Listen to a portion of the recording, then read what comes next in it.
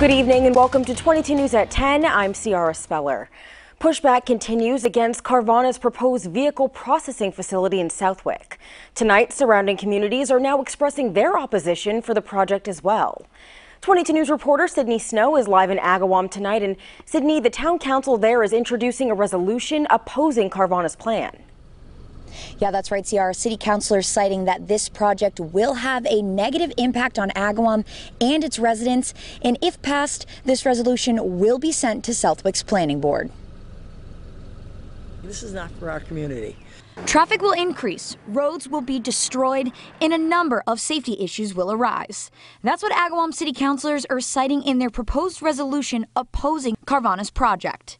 While the massive facility would be located in Southwick, most of the traffic in and out of the facility will greatly impact Agawam as well, as there is no highway access in Southwick. And it will disturb the comfort of our people. At 6 o'clock in the morning, you're going to have 7, 8, 10 car carriers going by. Meanwhile, in Southwick, the fight against Carvana continues.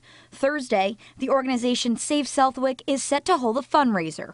All of the proceeds will help support the legal fees associated with fighting Carvana. So we really want to take this moment to kind of bring people together, keep a conversation going, and keep the momentum going, keep people optimistic and let them know that, yeah, we're in the throes of it right now. We're not sure where we're going next, but we're going there together. The fundraiser is from 5 to 8 p.m. at the Southwick Inn on College Highway. Organizers are encouraging people from the surrounding communities to attend as well. The Southwick Planning Board is scheduled to meet next on July 20th for a public hearing on the Carvana project. Bringing you live in Agawam, Sydney Snow, 22 News.